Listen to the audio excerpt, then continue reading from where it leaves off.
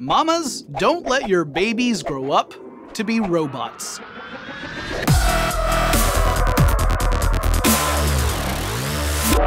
There are a lot of things that are different between machines and life forms. One of those things is that life forms can evolve over time, or as Dr. Ian Malcolm would say, life, finds a way. What I mean by that is that life forms mutate, they change, and they can improve generation over generation. Traits that help survival are likely to stick around because animals that have those traits live long enough to have little baby animals. Machines don't have that advantage, right? Well, not quite. In fact, we've got a pair of disciplines, evolutionary computation and evolutionary robotics, that are changing that for machines. And this isn't a new idea. Back in 2006, some researchers with NASA used an evolutionary computational algorithm to design antennas for a spacecraft. And guess what? The machine-designed antennas worked better.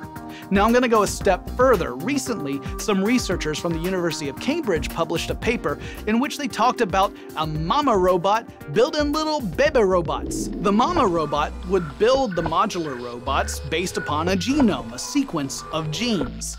And it would then pick each piece up, glue it to the next one, and continue until the robot was finished. It would pick this up, move it to the testing grounds, and then wait to see the results. Now, the test was pretty simple. Just go across a distance within a certain amount of time, and those that were faster were deemed to be better.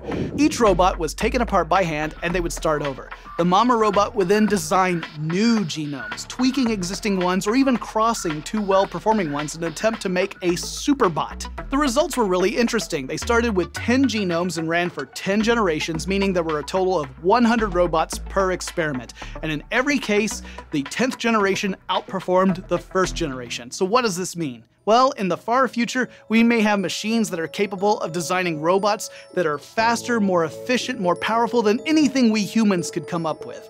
Machines don't know what is and isn't possible. So sometimes an improbable design results in something that works perfectly. Now, I don't want to get ahead of myself. I think for the foreseeable future, humans and machines are going to be working together, each one doing certain things better than the other one can. I don't think it'll be until the far future when robots really take over all those tasks.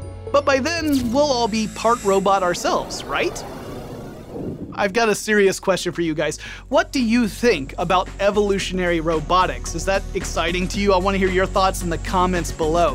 Thanks to Toyota for sponsoring our show. If you enjoyed this episode, hit that little like button for me. And join the Forward Thinking Think Tank by subscribing to our channel. Then make sure you check out these other videos right over here, or the robots will win.